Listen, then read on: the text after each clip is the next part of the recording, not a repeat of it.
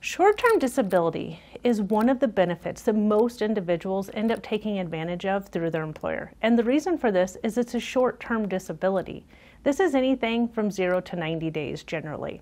Now, your benefits will vary according to your employer. It might start at 7 days or it might start at 2 weeks. Most employers go for 90 days, some go for 12 weeks or up to 26 weeks. If you have those benefits, count yourself lucky. After short-term disability, then it's going to go into long-term. But most individuals have a short-term disability and get back to work. Here's the key points of what you need to know. 1, who pays the premium for your short-term disability? So if your employer pays the premium, that means when you get the benefits, those benefits are going to be taxable to you. If you pay the premium, then that means the benefits are going to be non-taxable to you because you've already paid tax on those benefits. Most employers are going to pay somewhere between 50 to 70% of your salary. 60 is the common.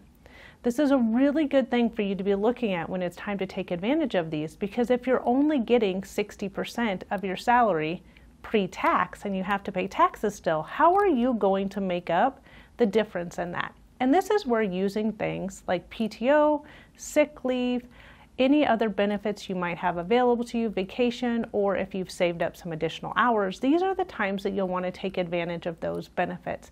Making sure that you use them in combination with each other so you can get yourself to as close to 100% of your normal salary as you possibly can. And that's today's Financial Flash.